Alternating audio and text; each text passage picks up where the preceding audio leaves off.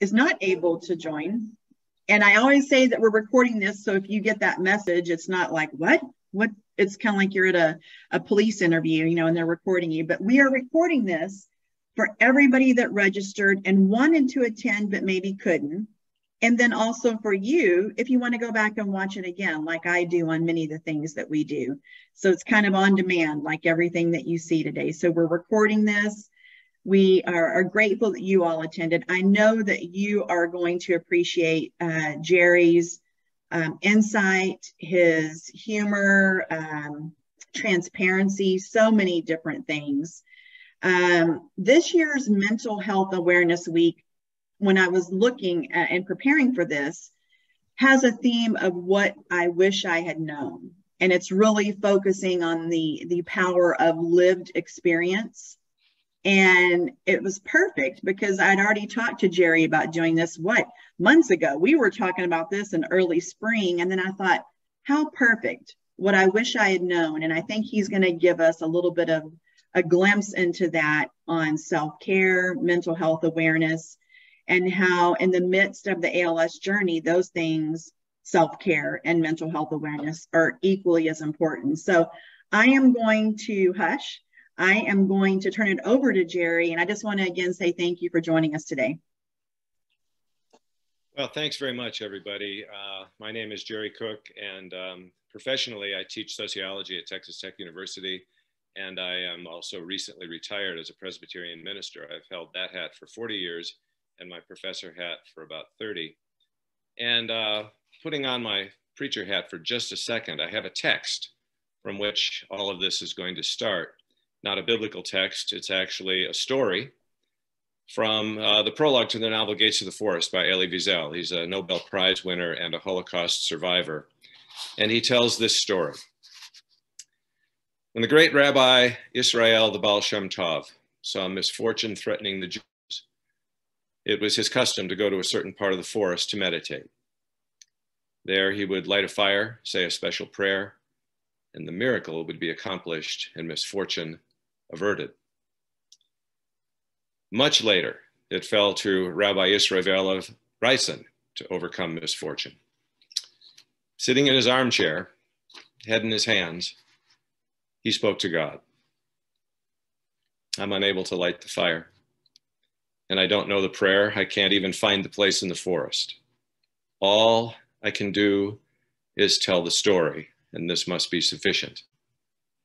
And it was sufficient.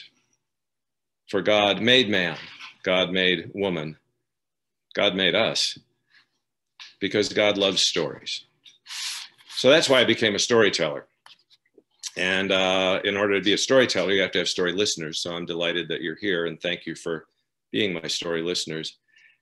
I think that telling stories and hearing stories and living stories are kind of a fitness regimen, a daily workout for mental health. Just like physical exercise strengthens our bodies, I think stories strengthen our minds and maybe even help keep us well. So here's my story, briefly. Once upon a time, a wonderful woman and I got married. We were best friends for 15 years and married for 21. And then we weren't, which was a mental health crisis for sure. And I sort of came out of a 3-year cave of COVID and caregiving and was at the grocery store for the first time just a few days after. And it suddenly hit me as I was putting my credit card into the thing to pay that I was still wearing this wedding ring.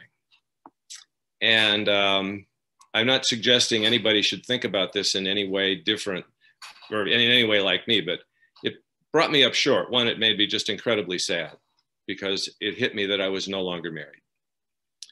And I thought about just keeping it on there because it felt like I was when I looked at it, you know. But one of Jeannie's constitutive traits was that she was viscerally incapable of lying. She could not look you in the eye and lie to you. She could shade the truth if it meant it would be kind, but she couldn't lie. And it occurred to me that if I wear a wedding ring, it's in a sense telling the world that I'm married and I'm not. So I thought about that for a little bit. And then I was also listening to her a little bit in my ear where she said, you have to learn to cope with this.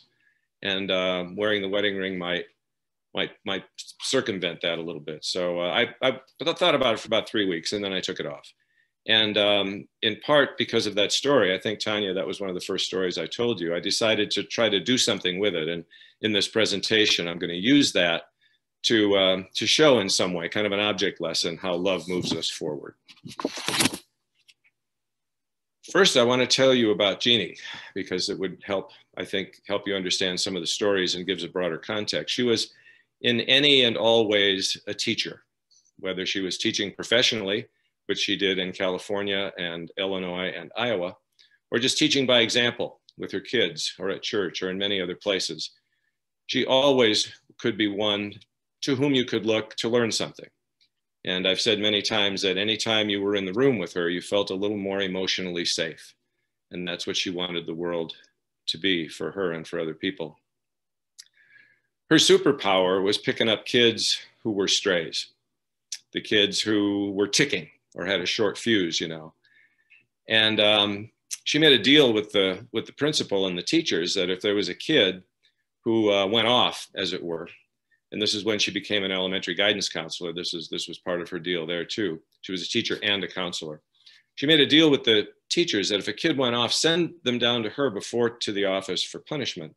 And she would try to sort it out a little bit. And one of the tricks that she had a laundry basket full of bricks, styrofoam bricks, actually, painted up to look like real ones. And if a kid came in with a full boil, she'd just set them in front of the laundry basket and they could throw bricks at a target on the wall and just kind of air it out.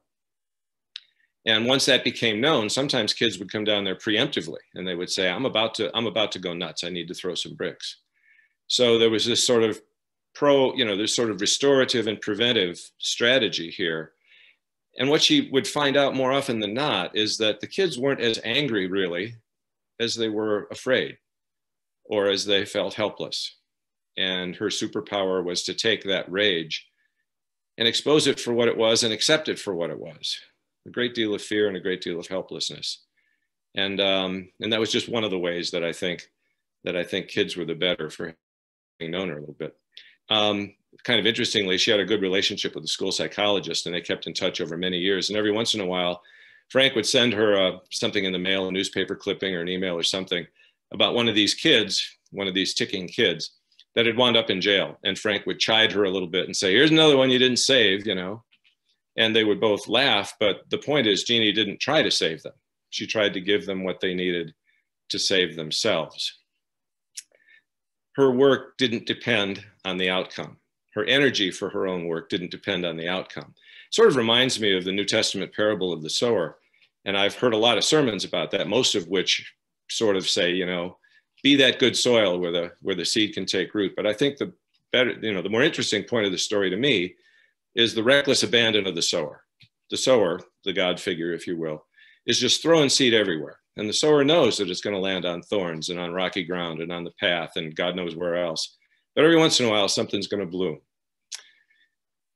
In Texas, she came to Texas when she married me and decided not to get recertified. Instead, she found a place in a church basement across the street from an elementary school in a pretty crummy part of town that was essentially a whole room full of strays. And so she volunteered in an after-school reading program for 15 years, sowing more seeds and doing it for free.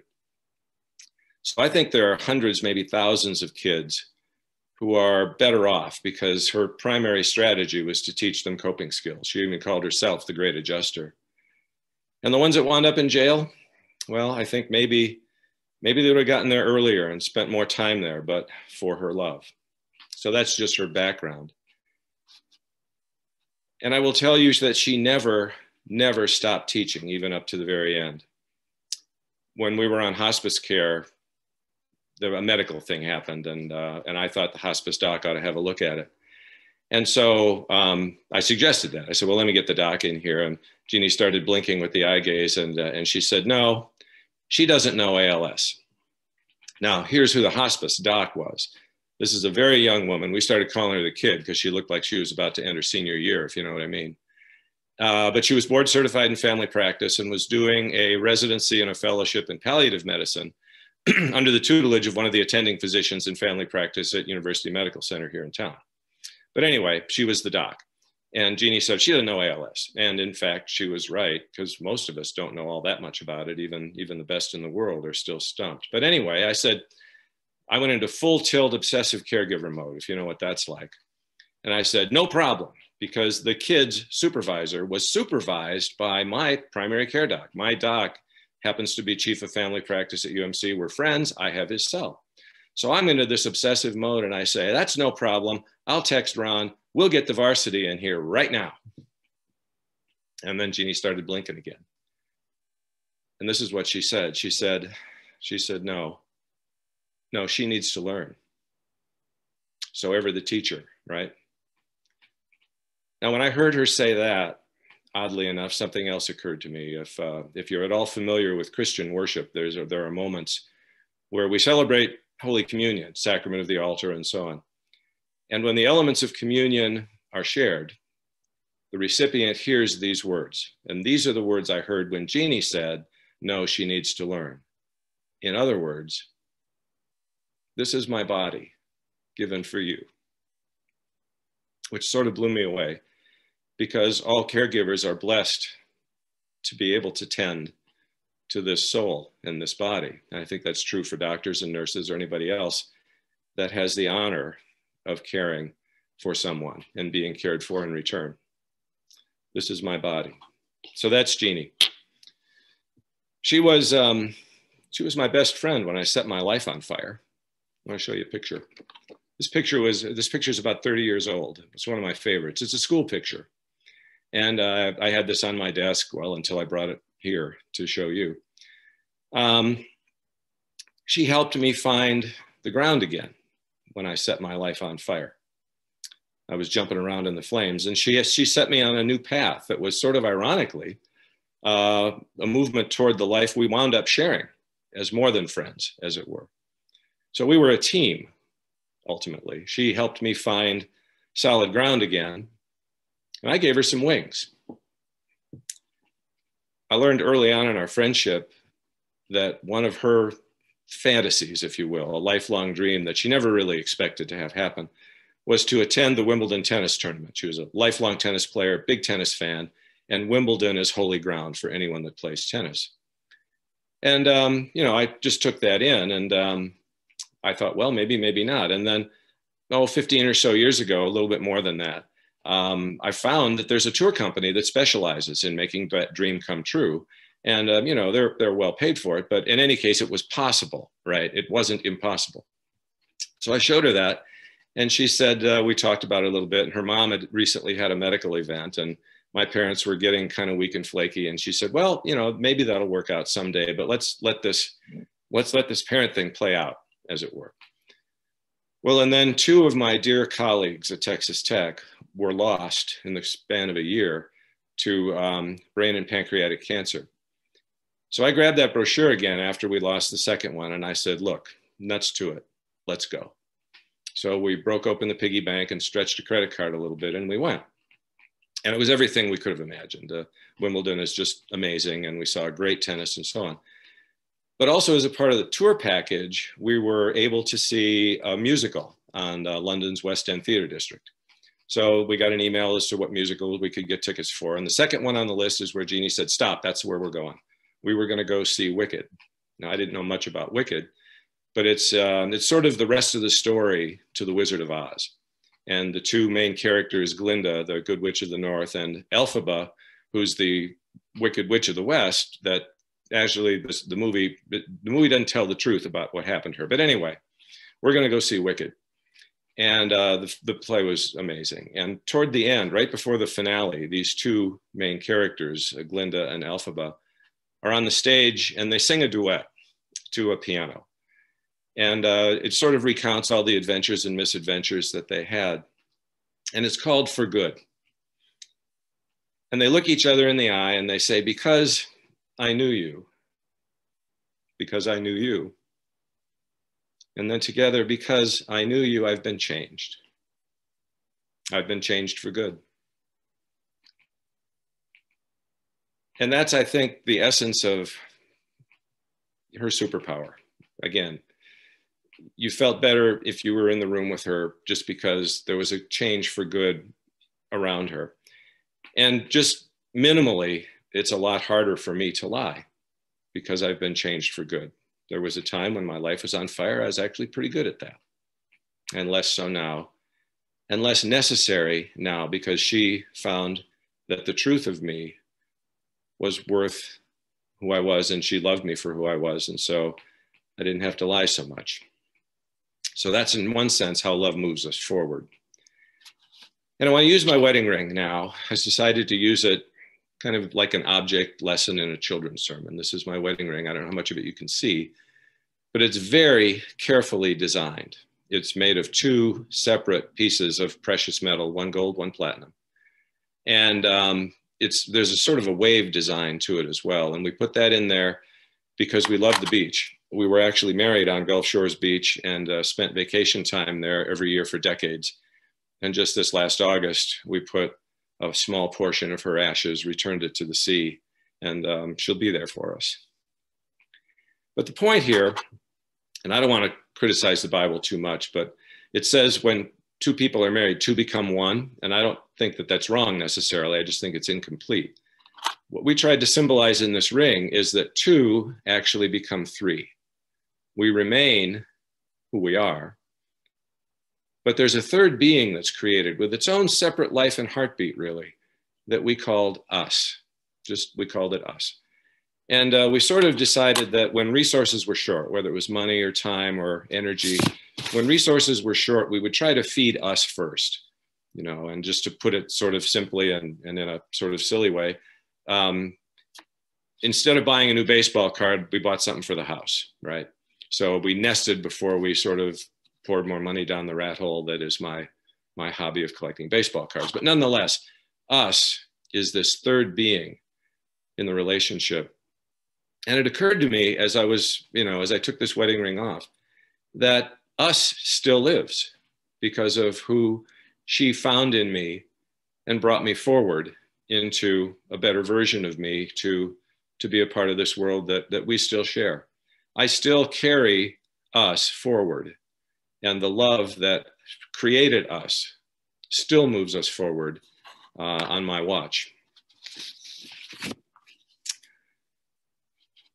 We were partners in every sense, and throughout our life and our marriage, humor was gold for us.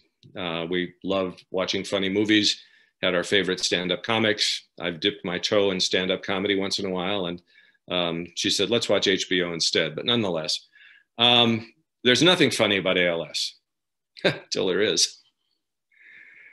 I want to be delicate about this. We were tending to what I would call big business at the Commode, fair enough. And in the middle of all that, she wanted to tell me something. And I don't know what she wanted to say, but I think she wanted me to put something somewhere, because the first two letters of what she was trying to tell me were P-U, from the Commode, P-U. Yeah, it took us a minute, and we laughed as long and as hard as we had in quite some time. And ever after, we started thinking about and talking and actually using the euphemism alphabet for big business on the Commode, as in, well, time to take an alphabet break, or got to go sing the alphabet, you know. And it lended a little dignity where dignity is in very short supply, to put it that way. Gave us a little smile, and I thought of that as alphabet ever since, which does give me pause when I go to buy soup. But we were able to accept and tell the truth to each other about any and all things, and we were very lucky.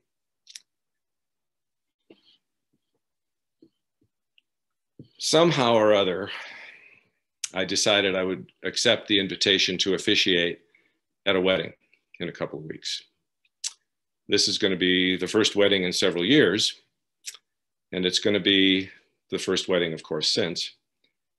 And I was thinking about if you are ever in a situation where you're swimming in alphabet soup with somebody you love, you're going to find out real quick whether you were telling the truth when you said at one point, for better or worse, in sickness and in health, or when in whatever way a partnership is sealed. You're going to find out if you were telling the truth.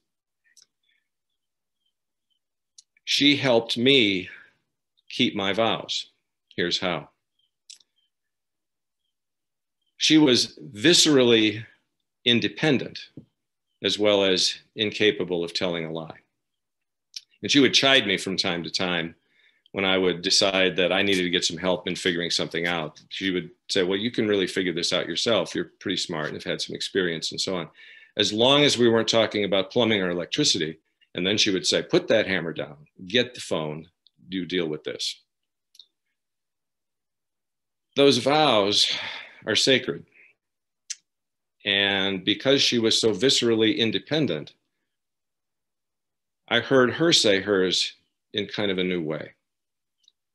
There's nothing that ALS does more prominently than strip you of independence and autonomy. And in a sense, when she allowed me to take care of her, she enabled me to keep my vows by keeping hers. And she said, in effect, I will turn over my body to you. It was, I think, without question, the most loving thing she ever did and the hardest thing she ever did. And I'm just so grateful. I'm just so grateful that she thought I was worthy of that. So it's in that context, I think, that I want to talk about those wedding vows with my wedding ring a little bit. We put that in there for a reason. We put the sickness and in health part in there for a reason. We believe that love is stronger than sickness. Not so much necessarily that love cures sickness, because it doesn't, or takes it away, because it doesn't, but it does help us cope.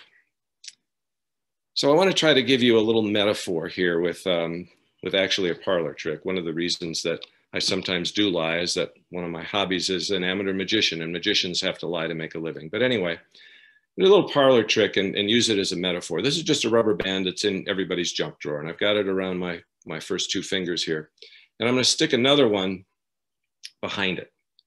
And I want you maybe to think back to when you were a kid and you got sent to your room because of something you did, and you were told, you go to your room and think about that, okay? And so you're in your room like this, and you feel like you're sort of trapped, but you're not. The door's not locked. It'd be a fire hazard. But when you're in your room as a kid, you're also surrounded by all of those things that are the trappings of love.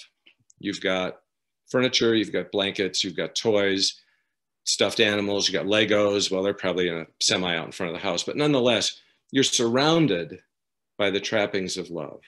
And that is where you can find a better version of yourself, as it were. You know, you go think about what you did. Well, no, go think about how much you're loved, and maybe things change. And what's interesting about this little parlor trick is that when you think and stretch and just blink, suddenly you're free. Let me show you that again. Trapped in here, right? Not trapped, you're surrounded by love. So you think and blink and stretch, and suddenly you are out with a chance to be the much better version of who you are. Fair enough?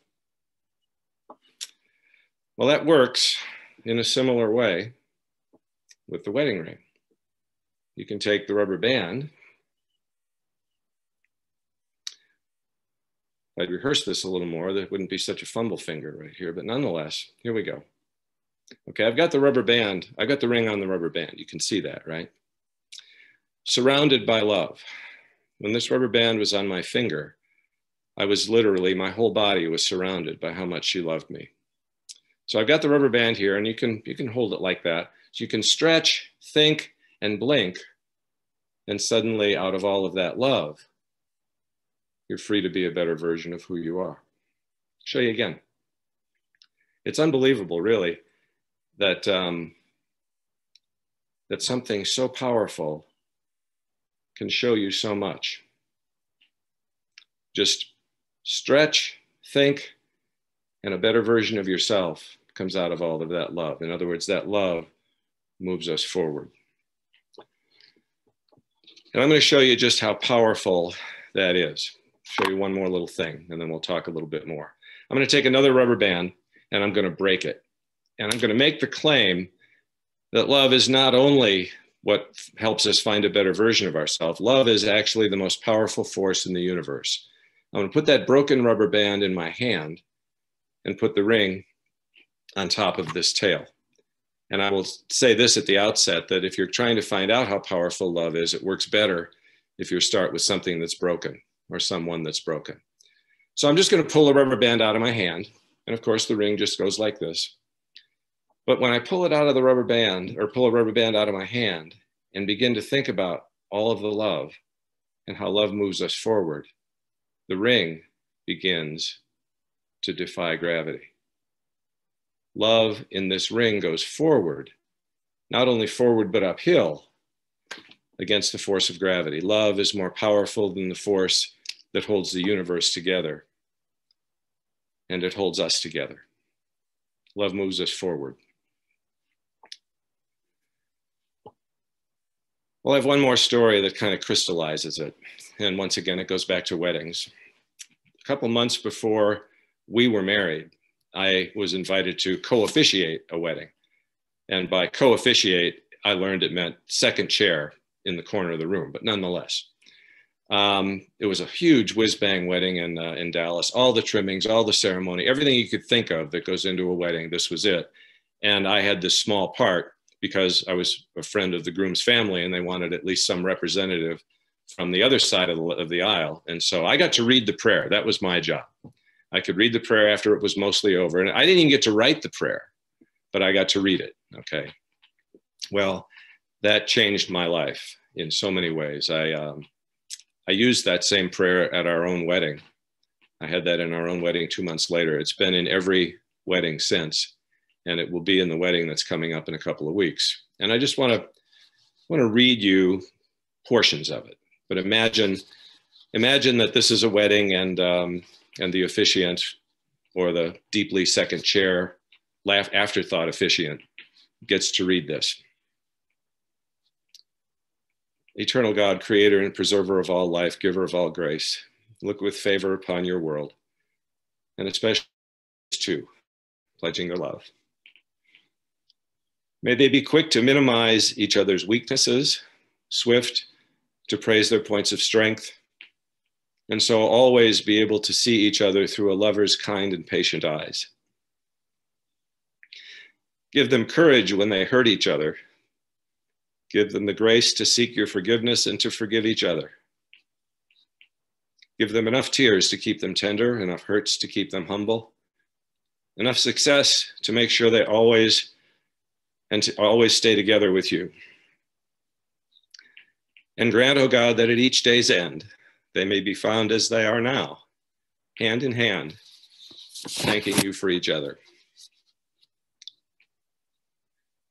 At each day's end, we held hands and caught each other's eye with thanks. We held hands and caught each other's eye every night through her last night. Even though we couldn't hold hands, we could look each other in the eye and live the truth that we were grateful. And I can still catch her eye, I think, when I look up at the brightest star. And I'm grateful for us and the love that continues to move us forward. So thank you for listening to my stories. I appreciate that. And since storytellers need story listeners, I'd be happy to listen to any of yours or for comment. Thank you. Thank you, Jerry. And y'all feel free. We've got a small live group of attendees today, so you can turn off your microphone and you can share anything. How is love moving you forward today? And you don't have to share, but again, it's a safe place if you want to. Or if you want to put something in the chat, you can do that as well. We can see that and Jerry can see that too. Just ask me a question, or just any comment is welcome, or not, that's fine. If there's nothing, I do have a couple of other stories I've got that didn't fit into the set, but however it goes. I'd be happy. I'd love to listen to anything any of you have to say if it's there. Hey, Jerry, this is Tim Talley. I'm on my phone, and Rebecca and I have been listening, and we are weeping as we listen to your stories. It was just very, very good. Thank you. Yeah, thanks. Me too, actually. I'm grateful that I get to hear some of these stories in person. I'm very, very blessed. Thank you.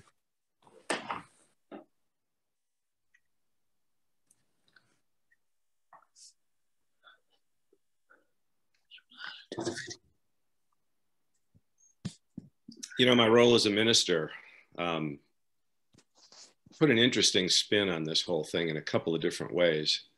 People would ask me, you know, does the fact that you've been kind of a professional in religion, does it help?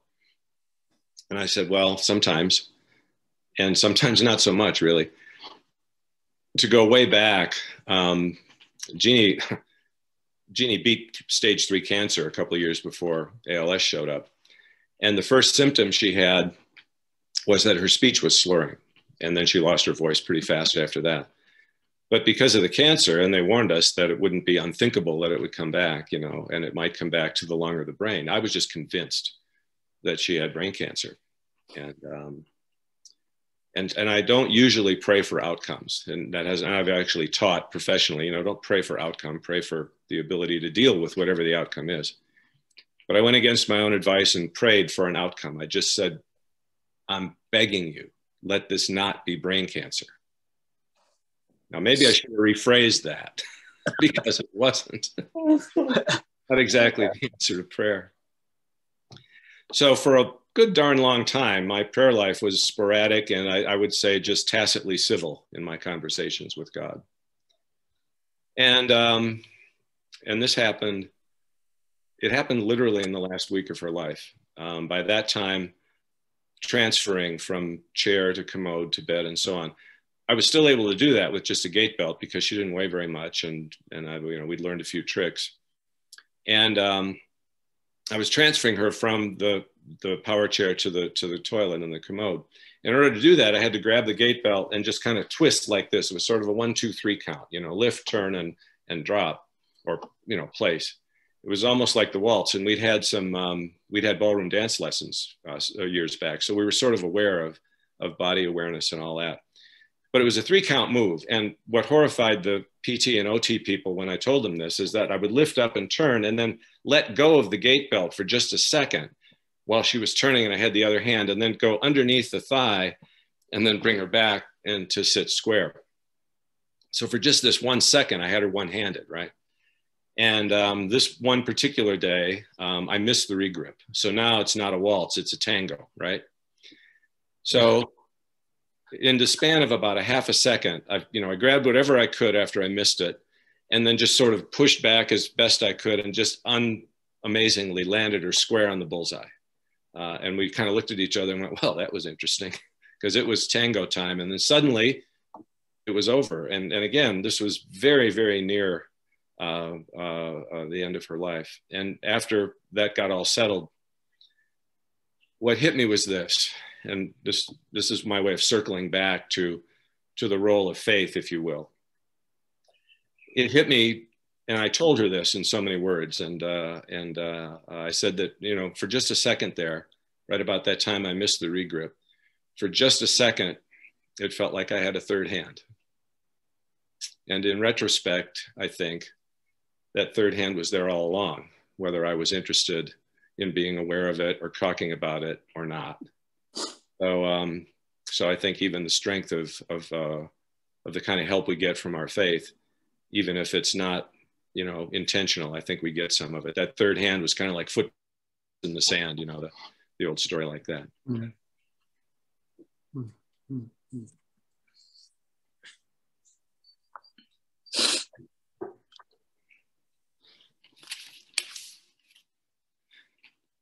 Well, I am a doctor. And I tell my students in sociology that I'm the kind of doctor that's not particularly helpful. I mean, what am I going to do if somebody vapor locks? Quick, form a group, right? But I did learn something, and since this is Mental Health Week, I learned something that's actually prescriptive from one of Jeannie's ideological heroes. She was a psych major and then did the whole counseling thing and teaching thing. The late Albert Ellis is a Jewish psychologist, and he had a strategy for his people who were in the soup, alphabet soup in some way. And he called it mitzvah therapy. Now, a mitzvah is just a Jewish term for an unrepayable kindness. And it's even better if it's done anonymously. The metaphor or the silly example is you plug an expired parking meter and just do it anonymously. And he said, if you're depressed, if you're a little out of sorts, eat a Dove bar for energy, and then go do a mitzvah. Well, it occurred to me that I spent 3 years soaking up mitzvahs from dear people, and there are angels among us through ALS Texas and through our local group here that just did for me an unrepayable kindness. So I had this soaked up storehouse of mitzvahs. So I don't even need Dove bars. And a couple of weeks ago, I was sort of out of sorts and was in an odd place on the tech campus and had a chance to do a mitzvah. And the story of it isn't really important. But what is important is that I was given the honor for someone else to soak up a mitzvah from me. So I would say you might try mitzvah therapy when you're depressed or in any other way, a little off center. Eat a Dove bar and go do something kind. Or just be aware that other people might allow you the honor of doing a mitzvah. Because here's the deal, folks. I've been filling the space in my life since, well, sometimes I call it she ascended, sometimes I call it she ended the fight, or her life here ended. I've been able to fill the space with stuff like this. I've been working on this presentation for a year.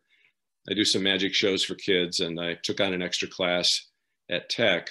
And all of that fills the space, but nothing fills the void, and nothing ever will, except for what you can place in it. You can place something in the void, not to fill it, but just to place it in the void.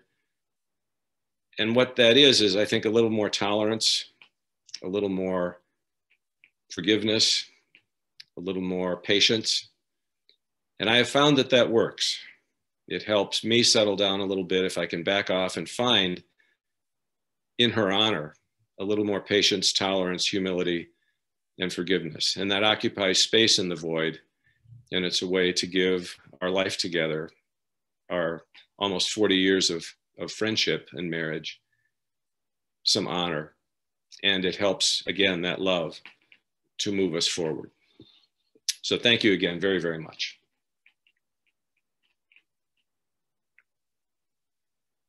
Jerry, I know you and I have had several conversations, and I've seen the magic tricks, and I still don't fully understand it, even on the screen.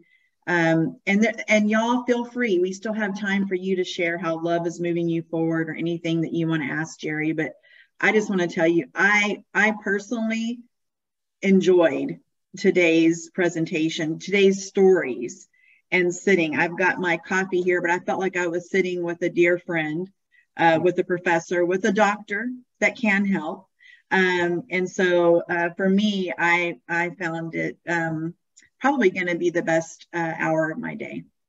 Thank you, Tanya. I appreciate that.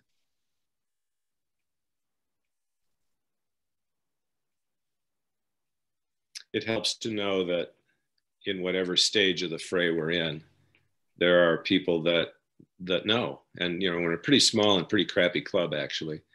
And the thing that helps is kinship and friendship, which is the basis of love. Mm-hmm. I always say, and somebody told me this years ago, but I firmly believe it, that we're better and stronger together. We weren't created to do anything alone. And especially in our ALS Texas community, we definitely weren't meant to do it alone. No, we couldn't do it alone. Yeah. Anyone else have anything that you want to share or ask? Well, it's a high honor that you became my story listeners. That's for sure. Thank you again, Jerry. We love you. This was great. You bet, Tim. We'll see you soon. And Marshall said, thanks so much, Jerry. He put that in the chat. You bet. All right, Jerry. Thank you so much. Again, we have recorded today's storytelling. I'm used to always saying presentation or workshop. Today was storytelling, and I love it. I think we need more of it. And I do want to add that Jerry is next month already is November, and in recognition of National Family Caregivers Month, he is coming back to do a magic show for kids next month. So more magic. And kids is a very broad term. Remember that. We are all kids. Kids are in all ages. So you're welcome to join that. Let me see what is in the chat here too. Linda wanted to ask what church you attend. Interestingly enough, that was something I put out. I was going to tell in that story. I was the pastor of a church in Post, kind of a side hustle for 24 years. And then through COVID, we found an online ministry, which interestingly enough, even in my whole, I'm not much interested in talking to God phase, we worshiped together for the first time actually in my whole career as a professional clergyman, because I was always up front soaking up all the accolades and she'd be in the back, sometimes sitting alone. And it was especially hard for funerals. So this was the first time in the last year or so of her life that we were able to worship together. And on the basis of that particular church that's here in town, First Methodist is what it is. They were kind enough, the minister was kind enough to conduct her memorial service. I called, we emailed back and forth, but had never met. And I called him, I said, I have 3 questions. Are you willing to do this mitzvah for us, really? Having not known us, he said, yeah. I said, are you willing to do pretty much what I tell you to do? And he said, yeah. And I said, will you keep it to 35 minutes? And he agreed. And it was so kind. And so I still tune in to First Methodist's online virtual service every Sunday. I love that. And Linda also said that her grandson is a freshman at Texas Tech. Well, he should take Introduction to Sociology with the guy that's not going to be doing it for much longer. I got it. Somewhere between December and a year and a half from now is when I'm going to quit. No, I've got this semester and 3 more probably. The end of this academic year. But yeah, just look me up. I'd love to have him in there. That's my specialty, is dealing with first year students, and I've even got an honors version of that class. So put him wise, and that would be great. I'd love it. I love that. And I have to get out later this afternoon to pick up groceries. I'm going to add some Dove bars to my list. Yeah. Hey, whatever it takes. I love that.